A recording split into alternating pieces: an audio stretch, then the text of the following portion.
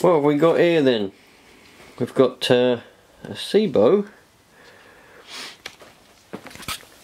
It's a Sebo BS36. Now this is interesting because I was going to buy one of these. I really wanted one of these ones before I bought the G1. But they were a ridiculous amount of money new and I couldn't find any second hand. But then there you go, that's just the way things go these days. So it's okay condition actually. I've literally pretty much just come back from collecting it. It was all the way in Broxbourne, which is down the M25 from me, about an hour's drive. So I've just picked it up. The reason I've got the towel on the floor is because well, I don't want to scuff it up, because underneath it, because this concrete is tough. This concrete is concrete, obviously. Because I like this so much, what I might do, if it turns out to be okay, I might keep this one and sell the other vacuum cleaners, the Kirby, which is for sale anyway if anyone wants to buy it, and anything else I've got I might just sell and just have this one. Now the one thing that I have noticed is wrong with it so far is we're using this DSLR film again, so focusing is going to be a little bit dodgy, but I've noticed that the tube here is damaged, it's dented, so I'm going to have to possibly buy another one of those. I don't know how much they are exactly, but I'll have to buy another one of those, I think, because it's got a dent in it. Look, it's not going to affect it on performance too much, I wouldn't have thought, but as far as it looks, that will bug me, that will. But the rest of it seems okay. It's got a few scuffs on it. See if we can. I'm only working with one bulb because my other bulb went, so it's going to be tricky with the light in here. Plus, it's pretty dark outside at the minute as well. And I just don't know why I decided to use this DSLR to film again. I kind of like it. Anyways, a few scuffs here and there. A few scuffs here. It's dirty along here. Nothing a wet wipe can't sort out, I wouldn't have thought. Might need a bit of petrol, actually, to get some of these paint marks off that are on here. You can see there's a few paint marks along there. Might need a bit of petrol to get them off. And then give it a good polish and a good clean up after that. I haven't looked to see what the brush is like. So let's tip it up and see what we've got under here. You have to excuse my shadow, but the brush actually seems okay. I believe this is, oh, here goes the shadow again. I believe this is, well, I know this is twin motored, so unlike the G1 I've got, it doesn't actually have a belt to do the brush. It has a separate motor, which is quite handy. So that's pretty good. Probably another thing to go wrong though, but. And I did know he did show me this, the little man that I picked it up from. He was actually alright actually. And he turned it on, and guess what? It doesn't rumble. For those of you that watched my other video on my troublesome G1, I've got a rumble. This one doesn't rumble. It's 3 years old, so you know it's served a life. 3 years of it.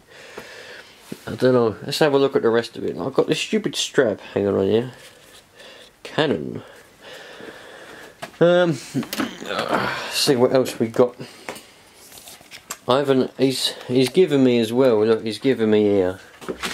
I don't think it has an instruction manual, but he's given me the crevice tool and the dusting.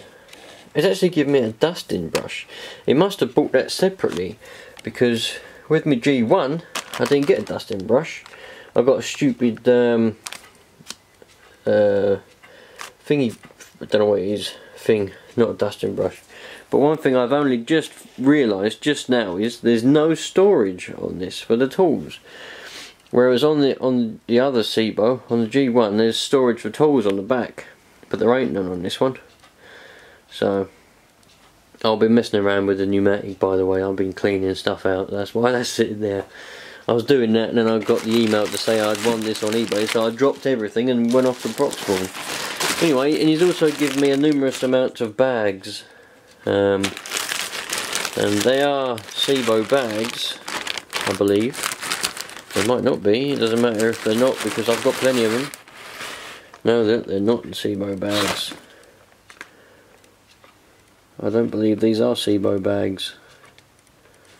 I'd say Sebo on them if they were, so I'm going to be taking these. If there's one of these fitted in it, I'll be taking that straight out and fitting a Sebo one, that's for sure.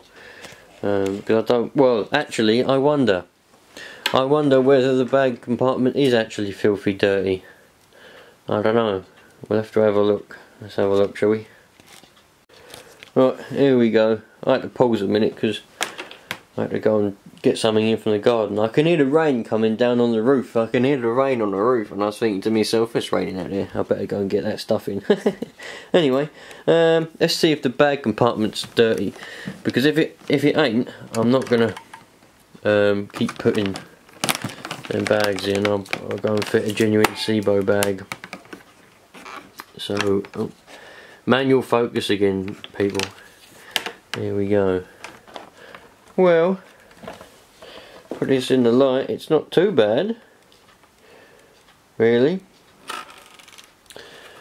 I wouldn't call that dirty. Don't know when the last time he changed the filters on it. That's a bit annoying, really, that cable that hangs down there, isn't it? What's that all about then, eh? It's a bit annoying. So how do you get these bag out then? Let's have an experiment, try and work out how to get this bag out, shall we? Do you know what? It's not too bad in there. Nothing a bit of a. I might even get the pneumatic with its dusting brush on there and just suck up all the dust that's in there. There's only a little bit of dust in there, but it's not too bad actually. I reckon this has probably been looked after. I don't think it's got the filtration that the G1 has. Bearing in mind this is a commercial grade vacuum cleaner, I don't think the G1 is. I think that's I think that G1 is just ordinary. Well, actually, it might be a commercial vacuum cleaner. I think it does come under the commercials, under the commercial section on the Sebo website. I don't know, but I know that's got good filtration. This one, I don't think it has. I might be corrected. Some of you might correct me. I don't know, but I don't think it's that bad in there anyway. So, oh, I got criticised that my videos are too long. So what I'm going to do is I'm going to put my bag back in. I'll use that one just for the time being, and I'm going to switch it on and see how it does. Just have a quick little demonstration before I clean it up. Right, this is going to be a bit dodgy with the lighting, although I have turned both lights on in here. It's a bit dark, but we'll see how it goes anyway. I have noticed that it has been fairly well used, this, because don't know whether that shows up, but there's a bit of play in there. See that? See how much play there is in there? I don't think that would have come like that new. So I might even be able to get, maybe it's a bushing or something that's got play in it. Maybe it's a bush there or something, I don't know. I'll have to have a look at that when I clean it up. Might better replace that and make it all nice and stiff again, who knows. But let's turn it on and see how we go. Let's, what's happened here? Oh, it's that stupid strap again. Trying to video this with a DSLR is a bit of a mistake. Let's put that around my neck. Oh, that's a bit better. Here we go.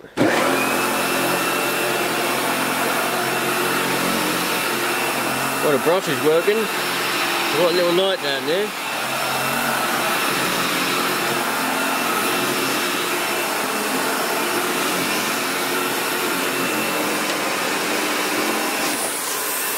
When you pull the tube out, the brush stops. And then you don't have a lot of suction really though. Don't feel like there's a lot of suction there.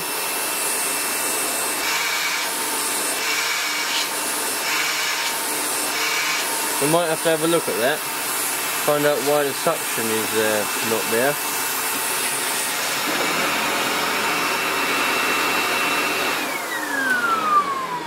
But we know that it works. the brush roll works. There's no strange noises coming out of it, that's for sure. The suction appears to be slightly weak, but then again the G1 ain't got nearly no suction anyway, so I don't know. But I'm relatively happy with that. You know, just come up on eBay and I bidded on it at the beginning of the week, just randomly, with a stupid price, ridiculously low. I won't tell you because I'll let you lot ponder that. And then I got an email this morning and it was like, you won, and I was like, what, won what? What have I won now? And then I was like, blimey.